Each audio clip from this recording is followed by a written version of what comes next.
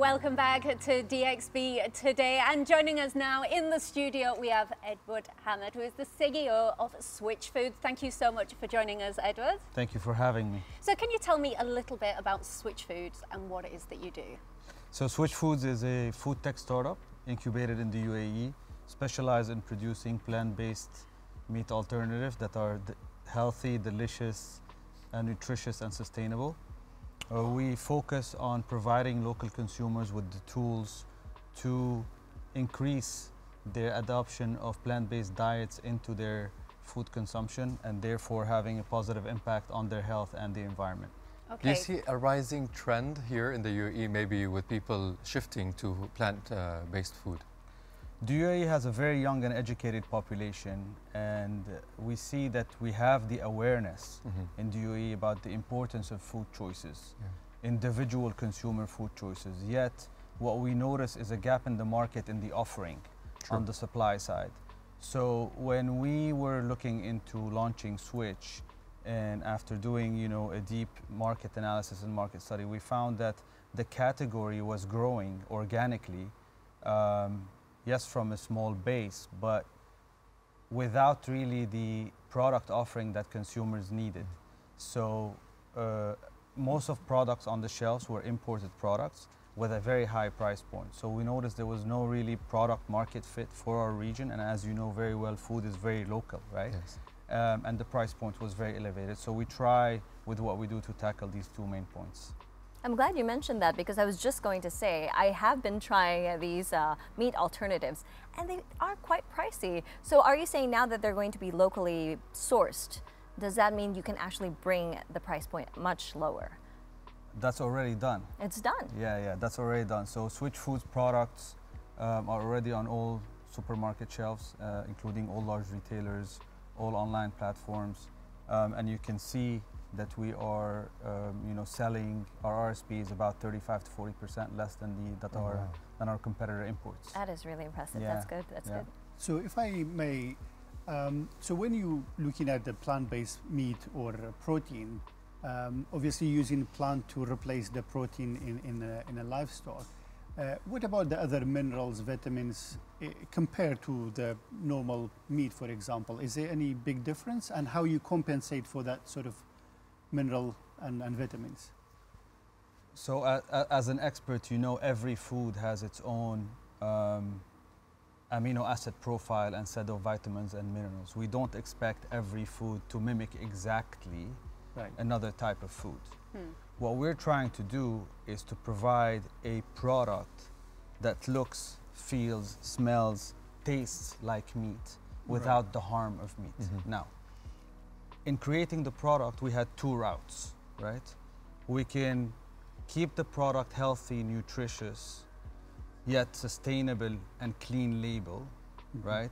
With missing a few ingredients in the meat amino acid profile, such as iron or vitamin B12, which consumer can get from many other food sources. Right. Or we had to process our food extra and add those, let's say, artificial or synthetic elements into it. We chose option one. We believe that we wish that consumers will consume Switch for breakfast, lunch, and dinner, but that's not the case. We talk about the nutritional basket with consumers. So the same way you consume vegetables where you don't have these minerals or vitamins, so you can consume meat. When you're consuming Switch, you're getting another set of amino acid profiles and minerals that are very healthy, that are part of vegetables, yet they are not part of meat. The protein levels are exactly the same. The amino, because we use pea, so we don't use any allergens, any synthetics in our products. We use pea, which has an amino acid profile very, very similar to the one of meat, and its bioavailability and biodigestibility is also very close, without the harm, without the cholesterol, without the hormones, without the fat, without the antibiotics, all of that. And now, since COP is here in Dubai, what are you guys doing in regards to that? So we've been working very closely with the COP F&B team. We try to incorporate food products into their menus, into their catering menus as much as we can. We are obviously locally produced, so our carbon footprint is much lower than those imported items. We also offer localized food, you know, that fits the culinary habits and culinary tastes of the region. So we currently have a food truck in the Blue Zone at COP28. We're also incorporated into, as I said, the catering menus of some of the caterers. And we also have a kiosk in the Startup Village showcasing our innovation in the UAE. Well, can't wait to try it when we go to Expo. Exactly. I'm guessing one of the challenges that you face, other than, of course, whatever business challenges there normally are, would be educating the public about how your product is just the same as eating meat. What are your strategies for doing this? So our brand messaging is targeting meat eaters. So we're not targeting vegans or vegetarians who already have their food habits, correct? Our mission, our purpose is to reduce normal consumers' consumption of meat, right? So today, we know that the region is one of the highest meat-consuming regions globally, at about 3 times the average recommended by FAO. So, and that's cause of many issues, including personal health issues, food waste, the environment, and all of that. Our messaging is, we don't want you to become vegetarian, we don't want you to become vegan. We're not preaching a lifestyle on you. Okay. We're telling you, just give us 1 or 2 meals per week. Do yourself good, do your health good, do the environment good. We're giving you the tool to replace some of your meat with a product that is at parity in terms of taste and texture. I think that makes it a lot easier for meat eaters, because normally the messaging for other people would be just to shove it in your face, you know, you got to completely make a switch. Yeah. So we believe that food is a social experience, especially in our region. You need to savor your food, you need to indulge in it. Yeah. So it needs to taste good, to smell good, to feel good. You need to have the same experience that you're having with food that you are used to. And I love that you highlighted that, you know, you don't put all these alternative products inside, because just to make the taste and the texture be the same, you know, and to have that same nutritional value. For me, like when I look at a packet of food, I want to know exactly what's in it, and I prefer to go for like whole food rather than just plant-based, so I know that I'm getting all that natural nutrition in my food. Yeah, so we don't compromise on our health and nutrition proposition at all.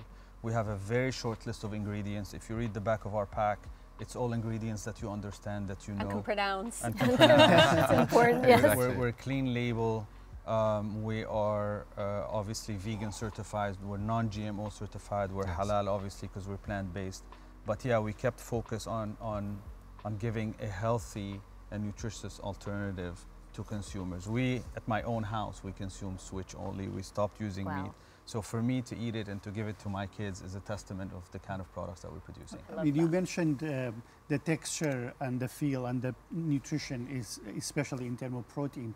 As you know, part of the food is the experience of cooking, right? Yeah. So is there a big difference between cooking plant-based meat versus the normal meat, for example? Do you have the same way of cooking? So I can't speak for the industry, but with Switch, when people ask us, we tell them, treat it as if you were treating meat. Right. Cook it exactly the same way. Makes it Whether easier. and if you come to our facility, we have an innovation center in Kizar at Switch. And we have a full-fledged kitchen that has every possible kitchen equipment. So you know, an induction, gas, flat top, grill, conventional oven, air fryer. So we tell chefs, consumers, CEOs, procurement officers, take the food and cook it as if it was meat. Right. Edward, thank you so very much. We could go on and on all night, and we really wish we could. However, we have to put somebody under the spotlight right now. Shamal, I hope you're ready, because Ahmed's got something for you. We've got something called DXB in 60, just to get to know you better. Right. So we have 60 seconds on the clock. I'm going to ask you a couple of questions. Are you ready? Okay, yes. Okay, let's cue the clock in 3, 2, 1. If you weren't an agri-tech director, what kind of work would you do? Maybe working at university as a researcher. Okay, and one thing you cannot live without? Food. That's nice. Me too. What is your first job? My first job, actually, I was a research assistant at a university. Okay, and what is your motto in life and work? Well, I think the motto is just making an impact and making incremental changes in people's life. That's really what has driven me, and that's why I'm interested in food and agriculture. Hopefully we can tackle the challenges we have with the climate change and the food system. Thank you. And a book that you read recently?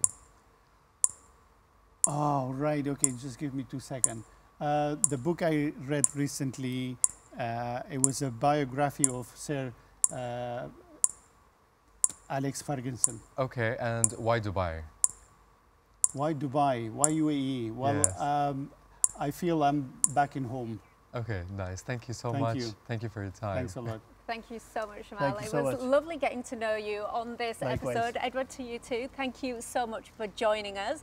It's now time for a quick break, but don't go anywhere because next we've got a beautiful musician on set. So we'll be right back.